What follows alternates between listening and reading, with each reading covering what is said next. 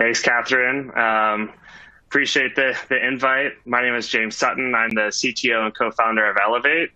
Elevate is an analytics as a service offering specializing in helping customers and companies improve their operations team through data visibility, and it's powered by Looker.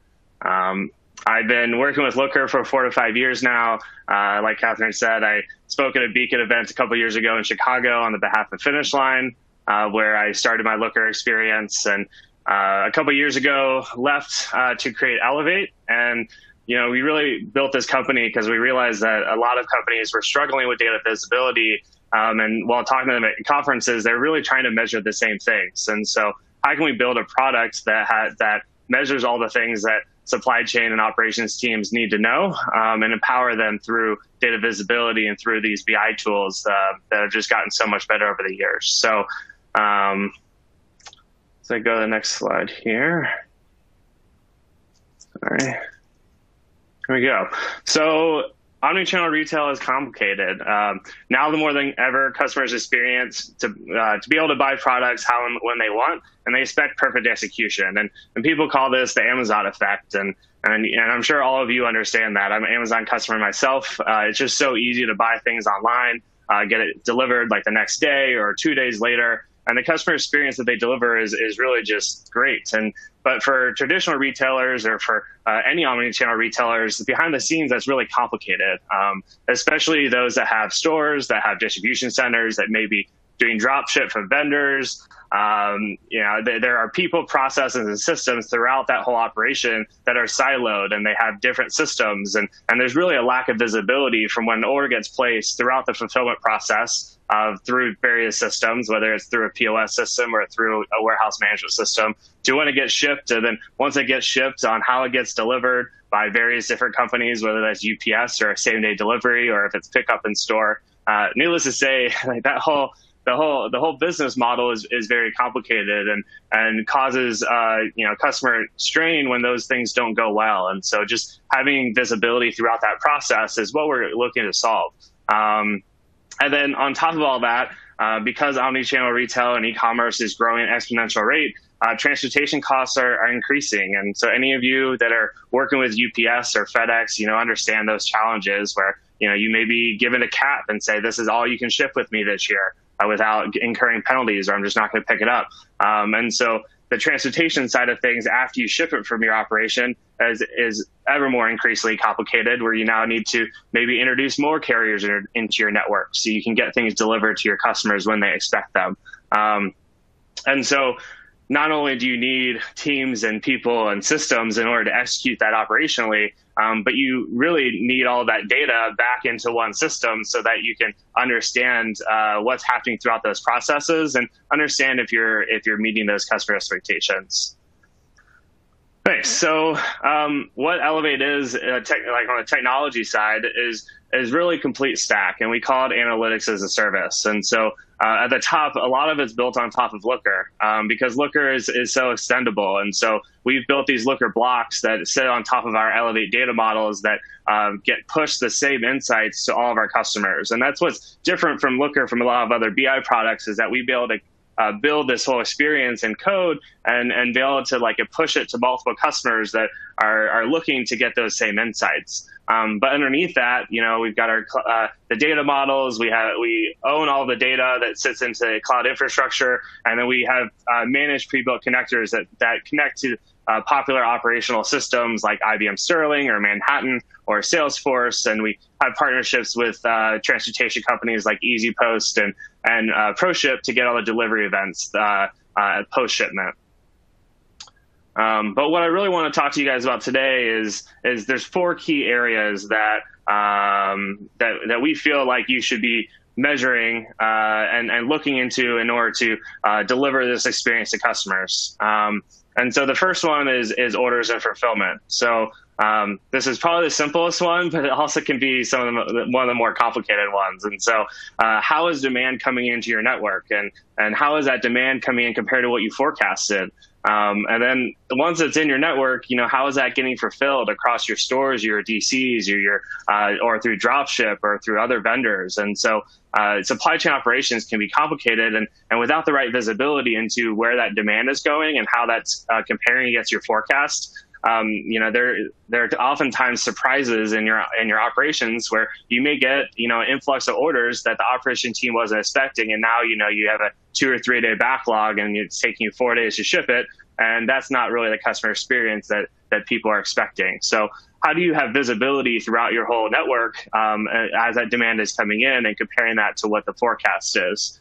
And then another key component is setting a target or an SLA. So we typically work with customers to define what that means, and typically that needs to be communicated up front on your website. So you may have seen when you order by 2 p.m. and I'm going to ship it the same day and you're just going to get there next day, or order by 5 p.m. and it's going to get there, in 3 days. Those are all SLAs that need to be captured and then measured against. So how often is your fulfillment team shipping things on time against the SLA that you're communicating to your customer, which also ties to your delivery SLA. So if you say 5 days, how often are you getting it there on time? So just really having that visibility into performance against the target. And then what's the power of Looker and the power of the data model is that be able to drill into those exceptions. So if I missed the SLA on 100 orders yesterday, what are those 100 orders and why? Was there a reason? Was it a particular item?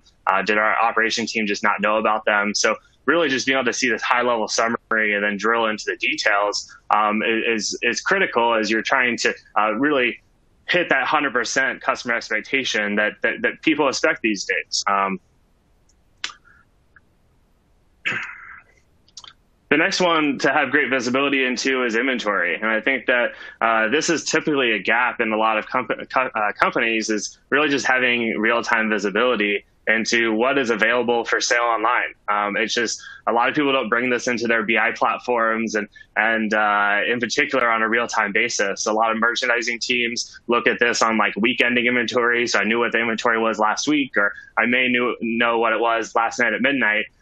But really just having visibility into your inventory levels across your stores and your DCs, understanding what's available for sale, understanding what you're exposing. There are generally items that you may have suppressed from your inventory because you've set safety stock levels, or you've turned them off online. So just really having visibility into exactly what you're exposing can empower multiple teams throughout your organization. You're promoting the right products when they come in stock. You're not promoting products that are no longer in stock, right? How many times have you gotten an email and you say, hey, I want this item, and then you go and click and go on the website and it's not there for sale. So those gaps between the marketing team and your supply chain team is very common. And so just having the ability to have one platform that everyone can go into and understand what available inventory is as it comes in is very important. The next one is really focused around exceptions and exception management. And so I'm going to start with cancellations because, a lot of companies, when we go in and start working with them, you ask what their final fill rate is and they may not know. And most of that is because they just don't measure it, or they measure it on some analyst does it on a monthly basis or whatever that is. But really just having visibility into cancellations is a very critical part of the omnichannel operation, both from a customer perspective. I've probably ordered hundreds or thousands of times from Amazon. And I haven't had one canceled order, but a lot of retailers struggle with that, and they don't have 100% fill rate because they don't have the inventory accurate. Their operations team can't find the item to ship, or other various reasons. And so just having an understanding of what your fill rate is and what you're canceling, and then in particular about what you're canceling, are there certain items that you're canceling more often than not, and you should go and maybe pull those off the website and you can figure out those inventory related issues. Are there certain categories that are underperforming? Are there certain locations that are underperforming? Especially when you're relying on stores to ship out merchandise, they have conflicting priorities sometimes, and it's really an operational component. So how long are they look for that item on the sales floor before they impact that customer experience. And so empowering your store team, empowering your omni-channel operations team with insights as to how each store or each DC or fulfillment location, and then with the item level details about what you're canceling, can really empower great conversations to improve your fill rate. And this chart on the bottom right is typically how we present it to executives. So how is that operational cancel rate trending? And typically when people start getting visibility, it's pretty high. Like you have a lot of cancellations due to various reasons. And then once you can go and solve those reasons one by one, it generally trends down. And so cancel rate is important because not only is that increased revenue that you get right out the gate because you're fulfilling that order and not canceling it, but there's studies that have come out that if you cancel something for a customer, they're less likely to shop with you again. And then even if they do, they take a lot longer to shop with you again because they're just not confident in you as a company anymore. And so having visibility into that part of your operation is critically important. The next thing is returns. So this is generally a black box for a lot of companies. They focus on selling it, they focus on shipping it, and returns is kind of just a wash.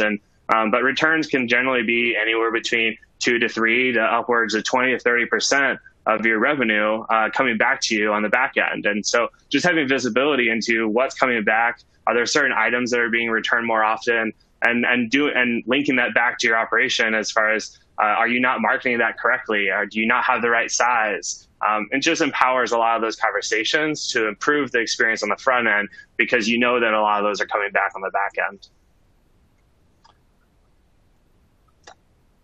And then the last one that I really like talking about is parcel delivery. I mentioned it a little bit at the beginning, but I think that supply chain is really complicated, and part of this is because of how complicated a parcel delivery network is now. And so we have created a partnership with EasyPost, which is a complete software offering where you can use them for label generation. They have hundreds of different carriers you can ship through. It's all API based, but we use them mostly for tracking.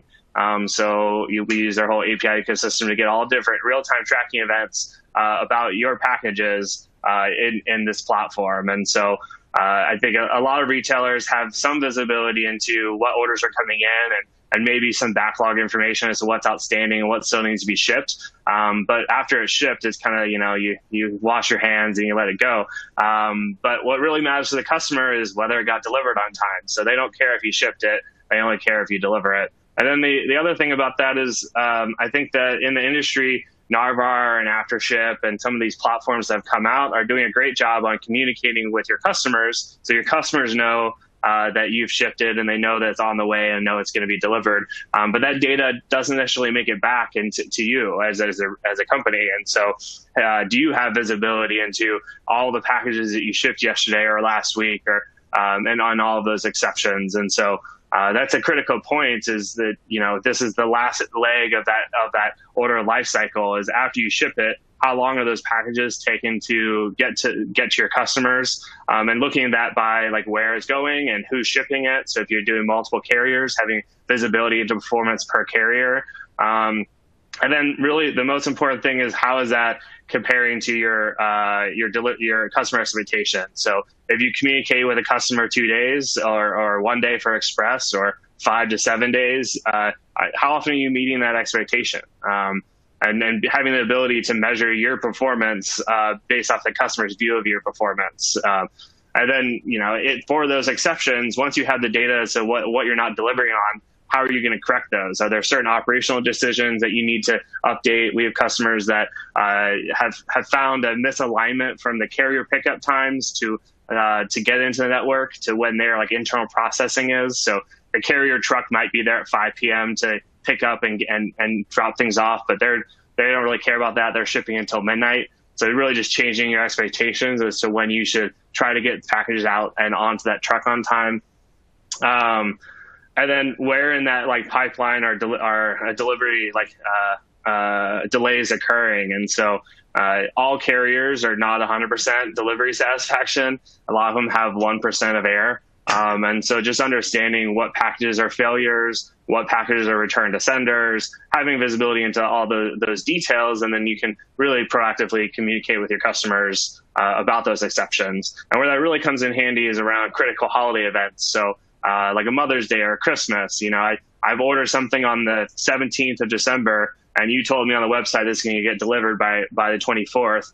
Like as a retailer, you should understand if that you're meeting that promise. So then if you're not going to meet that promise, then maybe you should communicate with me directly and say, hey, I'm sorry about the delay. It's going to deliver after Christmas. Here's a gift card, go into our store and and buy another gift for your family member. And so just having visibility in that data can empower an operations team to really better serve your customers, and then also go and handle operational decisions, operations teams, and make sure that you're delivering that experience. Okay, so those are the four key areas. I just said a lot in the last few minutes, but we will jump right into a demo, and then if there's any Q&A, I'd be happy to take any questions. Okay, and this is Elevate, which is really just a white label version of Looker. So what we just talked about was how you should be measuring your delivery performance with all of your data from different systems. And so what we have in this demo content is a summary of your historical performance of delivery. And so one of the first things we talked about that you should be measuring is how are you hitting your customer expectations. So if you say 5 days on the website, what percentage of those packages are actually getting there in 5 days? So that's what we're measuring at 90%. And we know how many late packages. We know where you're shipping to, and are there certain parts of the country or certain parts of the world that you're underperforming. And going into more detail, with Looker, you can start with great visualizations. You can also go into detail with tables. And so what we typically see is that with more slower economy ship methods, delivery performance is usually pretty good because you have a longer time period to deliver to customers. But because customers are expecting things faster and they may pay for faster ship methods, though that performance in those typically goes down. And so just having the ability to see based off of what your customer selected as far as how fast or what they're paying to deliver, and then drill into those details and see, in this example, all 19 packages and all the details of what you shipped. So I see 19 different cartons. I can click here and see all the different delivery events that occurred and understand why each one of these packages either delivered on time or didn't deliver on time. And so by using Looker and by using Elevate data model, you're able to have all the information in one spot so that as an analyst, you can drill into those details and make operational decisions to improve your customer experience. Outside of just delivery information, we also talked about looking at the financial performance of your omni-channel business and really looking at it in terms of operating margin and not necessarily just gross margin. And what we typically see before we implement Elevate and leverage Looker is that a lot of marketers or a lot of retailers are really looking at this on a monthly basis through Excel spreadsheets, but building a platform to be able to see this on a more real-time basis really can drive some better decisions as to, should I have these items online? Should I not have these items online? Because looking at your revenue minus your cost of goods sold and how expensive certain things are to ship, you may not be making as much money as you may expect. And so some of the examples I like pulling out in this dummy data is that I've got 5 items here. All 5 of them I'm making a good margin on, but after I back out my shipping costs, my supplies costs, and my labor costs to fill it, this last item I'm actually losing 15%. So it really just encourages those conversations as to, should I offer this only for buy online pickup in store so I don't have to pay the $1,700 to ship it? Should I only offer this in store for sales, or should I look into some other opportunities to make this more profitable? And then the last thing I'll show to you today from the demo for Elevate is looking within the 4 walls of a warehouse. So we really like measuring all the details from order all the way through the fulfillment process, and then to delivery. And so by using Elevate and the Looker data model, you can expose all of those insights to your end users. So this view, we typically are built for operations managers to understand if there's certain gaps where you're not hitting your targets. So in this particular case, I've got a huge backlog in picking, and that's resulting in negative performance downstream in my warehouse. And so likely upstream, my orders are not going to ship on time, and then my customers may not get it on time. So really going into the details is what Looker empowers you to do. And then Elevate is the means to get there. So using our data model and using our business expertise, we've really built a platform that can empower both operations leaders and then the insights from more of an analyst and an executive level to understand how you're delivering on your customer experience.